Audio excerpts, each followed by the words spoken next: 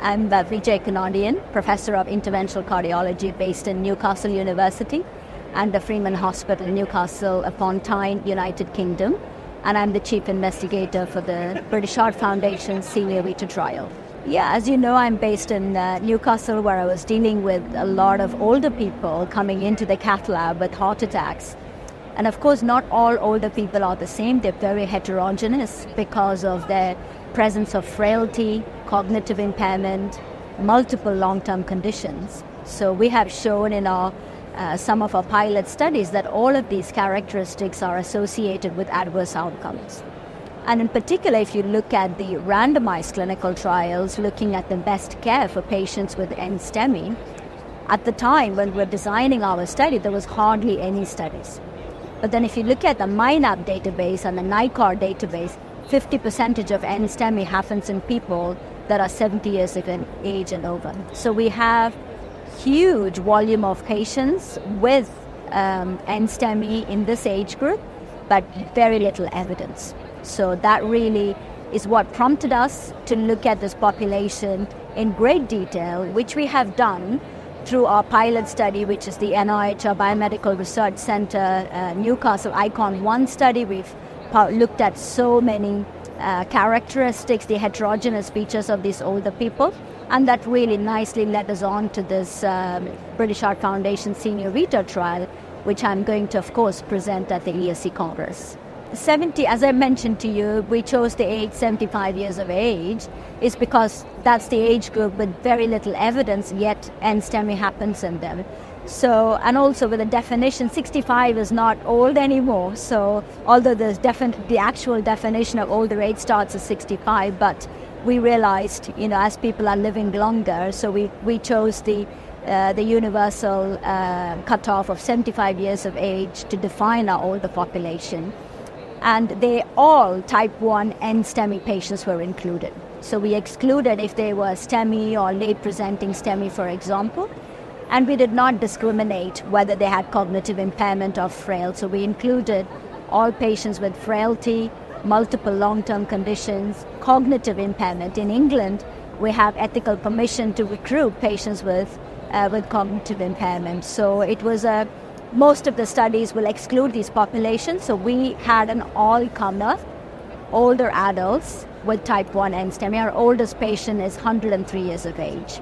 So as long as they have a diagnosis of type 1 NSTEMI, they were eligible for the study. So once they signed the consent form, we randomized them into medical therapy for their treatment of NSTEMI, that is guideline-recommended medical therapy, versus medical therapy plus invasive care. The invasive care involves coronary angiography with a view to revascularization, either in the form of a PCI, percutaneous coronary intervention, or coronary artery bypass surgery.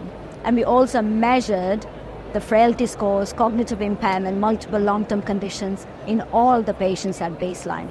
In most of the previous studies, the follow-up is only for 1 year, whereas in SENIOR RITA, we have median follow-up of 4 years. So in a sense, SENIOR RITA is the largest study with the longest follow-up to date. So the median age of these patients is 82 years of age. So I've already told you the oldest patient is 103 years of age. So majority of the patients, more than 70% of patients are aged 80 years and over. 45% of patients were female. So as you know, women are grossly underrepresented in clinical research. So we made it our intention, we approached our female participants, and I'm very delighted that we were able to achieve almost 50-50 representation of men and women in our trial. In addition to that, 30% of patients were severely frail according to the various frailty indices that we utilized. 60% of patients, when we did their cognitive function assessment, had impaired cognitive function. And pretty much all of the patients had one or more multiple long-term condition. And all of the other risk factors that we look for, hypertension, diabetes, and it was very enriched and balanced between the two groups, and exactly the sort of patients that I wanted to include in the trial, and we ended up recruiting in the end. So the key findings of the study, our primary outcome was a composite of cardiovascular mortality or non-fatal myocardial infarction throughout the duration of the follow-up. That was median of 4 years of follow-up. So when we compared conservative strategy versus an invasive approach, we showed that there was no difference in the composite risk of cardiovascular mortality or non-fatal myocardial infarction. But when we looked at the components of the primary outcome, again, the cardiovascular mortality at a median of 4.01 years, there was no difference between the conservative group and the invasive group. Whereas there was 25% relative risk reduction in the occurrence of non-fatal myocardial infarction at a median of 4 years. In addition, we also looked at the occurrence of repeat angiography, repeat revascularization procedures. So patients in the invasive group had significantly lower urgent revascularization rate when compared to the conservative group. And there was no difference in other secondary outcomes such as stroke, TIA, bleeding as well, for example. One of the key things that I would like to highlight, we talked about underrepresentation of older people in clinical research. When you look into the details, people are afraid to do procedures on older people because they're afraid that older people have more complications. Whereas in SENIOR RITA, we showed that undertaking invasive procedure was very safe. The overall procedural complication rate was less than 1%. That includes significant bleeding, for example.